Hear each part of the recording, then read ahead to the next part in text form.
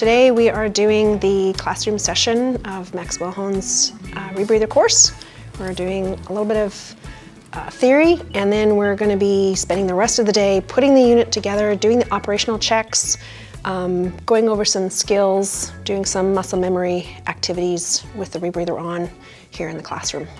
My name is Shirley White, and I'm an instructor, Rebreather instructor with Nanaimo Dive Outfitters.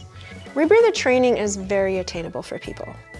You don't have to be a technical diver to dive rebreathers. You can be a recreational open circuit diver going straight into the rebreather. We teach you what you need to know. We teach you about advanced nitrox. We teach you how to manage the oxygen. We teach you how to do certain skills. So divers who should consider rebreather diving are the ones that want to stay in the water longer. Gives you the maximum amount of time in the water on any given dive. If you want to dive deeper, that would be the unit that you want to use as well. Trimix divers, technical divers, definitely want to be on a rebreather because it's way less expensive. You've got one nice little canister of Trimix that makes it much cheaper to dive. And anybody who wants to be bubbleless, you want to have more interaction with marine life, you definitely do when you don't have bubbles coming up in front of your face.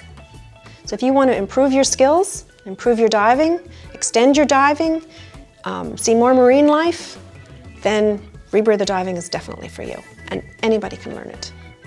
So for today, the rebreather course with Maxwel is going over some academics. Not too much academics because a lot of it is done online, which lets people practice at their own or learn at their own speed. But we do touch on the key things in class. And then a bulk of today is learning how to assemble the unit and then do the operational checks. What would you do if you were going diving, your unit is set up, how do you get it ready to go diving? And then we're going to practice some of the skills. It's going to put the unit on, and I'm going to go through some of the skills and the actual hand motions that he would use in the water so that he can start to build some knowledge, some practical knowledge in his brain on how to do the skill.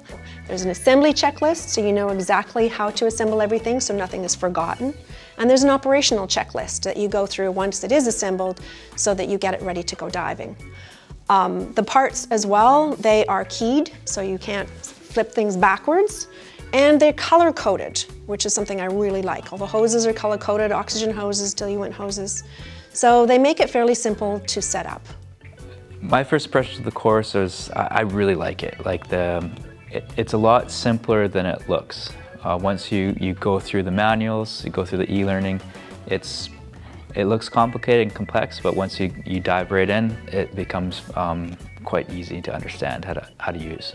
All right, Maxwel, good first day. We're done for today. Lots of material that we went over today, lots more to go. It's probably a little overwhelming. First day is always overwhelming, but it'll sink in and it'll all come together tomorrow when we're in the pool. Thanks very much. It's really hard to talk about everything. You need to actually get in there and do it for it to sink in. Yeah, it's going to be fun.